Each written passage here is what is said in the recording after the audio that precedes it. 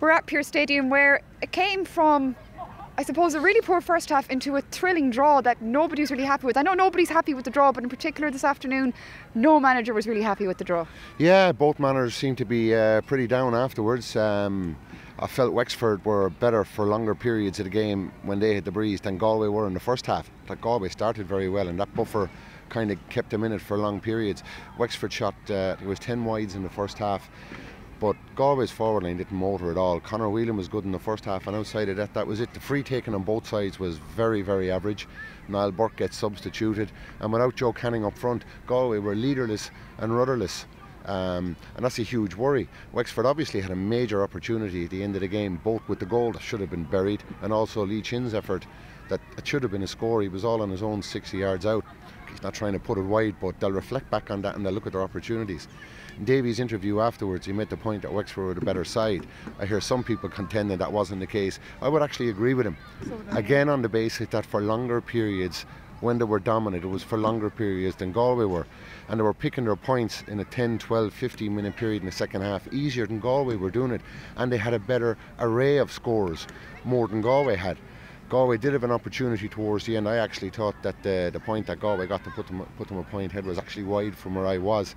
So I think on reflection, and when Galway reviewed a video of this game, I think they'll come away feeling they actually were lucky to get away with a draw today. Now, having said that, Wexford after 2 games haven't lost a game, and you can take an awful lot of positives from that. Maybe most people expected him to beat Dublin and maybe not win today, but I think he'd rather draw with Dublin and draw here today, both away games. So it now means that Dublin and Galway, Kilkenny and Wexford Kilkenny all of a sudden are massive games, and it's thrown Leinster wide open. So from a results point of view, Leinster Championship, yeah, it's really, really good.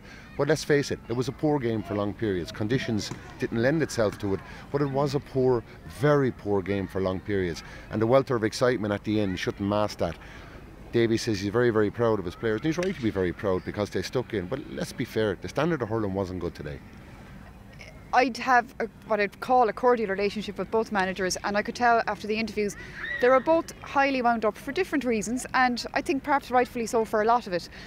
But it just goes to show that we talk about the Munster Championship and say how amazing it is as a spectator. Probably not that amazing with the stress when you're playing in it, but it goes to show that this new format really puts managers under pressure, I think. Yeah, it does, and Davy's easily wound up, and he's that type of exuberant type of manager, and we know that. He was the same as a player, and some people like it. It makes for good copy, and he was agitated afterwards. He was sent off, rightfully in my view. He encroached onto the pitch, and he just a barrage of abuse at the fourth official. Well, because he did feel that they missed something really, really big. I mean, his player was on the ground, looked like to be in a lot of pain. He looked to be taken out off the ball. So you can understand why Davy was as upset as he was and as angry. Yeah, absolutely. I mean, when you're as passionate as he is, you know, he sees what he sees, and he'll raise issues and he'll shout every time he sees something he thinks should go their way. Even when there's nothing in things, he roars and he shouts. But I often think at a time the theatrics are a little bit too much on the sideline. Now, it didn't affect the way his team played. And I remember speaking to Brian Gavin about this before when he refereed Clare replayed All-Ireland when the players were back chatting him in that game, and on a couple of occasions he actually awarded the frees up to Cork 10 or 14 yards.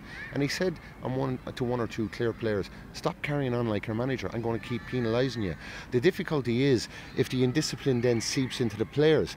So you've got to be mindful as a manager. Yes, we can all get emotional looking at the teams we like and the teams that we manage, etc.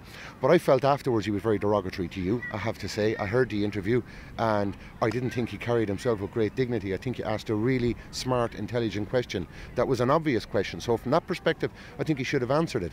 But I mean, you've got to check the emotions as well, because when it happens with regularity, you know, at what stage do Wexford County Board say, tone it down here? You're doing a good job with our team, but just tone it down. We don't need it. And there was incursions from his Mayor Fearness as well. I watched that along the line quite a bit today, and they were all very agitated. You know, you don't have to copy your manager, lads. Be your own men. But I mean, Wexford did play very well in the second half. In the first half, they were atrocious. And in the second half, and from periods of the first half, Galway were atrocious. But they both lived to fight another day, and to get to a Leinster final at this stage will be critical to them. Neither of them will not want to get to a Leinster final. Galway's bench is not strong enough currently at the moment. By God, do they need Joe Canning back, because without him, rudderless is not the answer. They were so average. I think, just to be fair to Davy and put this to bed, I'd know him quite well. I understand why he was so agitated afterwards. I'm sure he definitely didn't mean to be derogatory to me. I just think, like you said, the passion spills over. I don't think it's an act, and I do sometimes think that every time he does kind of spill over a bit, the Wexford lads respond really positively. We saw it like 2 years ago up against Tipperary as well, I think with Jason Ford. Remember, he encroached and it really kind of geared up his own team. So I think maybe he knows what he's doing when he does it. I'm putting words in his mouth now, Macy, but I want to put this to bed now, because it's just, that is what it is. It's happened, it's done. But going forward now, these teams, what do they have to do? Because I'm thinking of Kilkenny and Dublin, who could, looking at those Galway Wexford today, both Kilkenny and Dublin could have beaten them. There's no doubt about it. It's thrown Leinster wide open. It's made it into a good championship. Dublin are still with a chance. I mean, Kilkenny are going well. I think they're in a good place at the moment. They've had some critical injuries. They've had their break this weekend as well, so that's going to aid them. We have ferocious challenges ahead.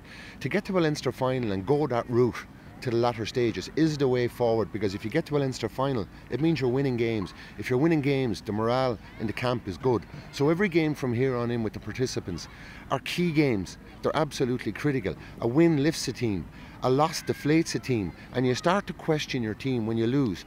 You start to question, is the depth and strength there? Why aren't we performing to the levels that we are? So you're absolutely correct to raise that point. The pressure stakes are there with the managers, and everybody's looking at them. Everybody has access to them through media, etc. And you see the emotions that come out so quickly. Leinster is wide open. You lose a game now, you've got to look at yourself. You've got to look at, where are we going? What do we need to do to redress it? So every new game takes on a life of its own.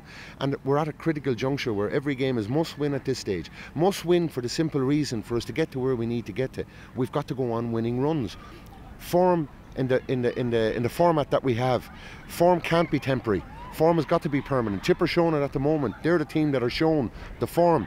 There's nobody else showing that form at the moment. Cork poor the first game, really good the second game. Limerick very poor last weekend. Form, Limerick need form coming into the next game. So it's wide open, it's intriguing, it's a wonderful format. It's worked, it continues to work, and it throws up great imbalances at times.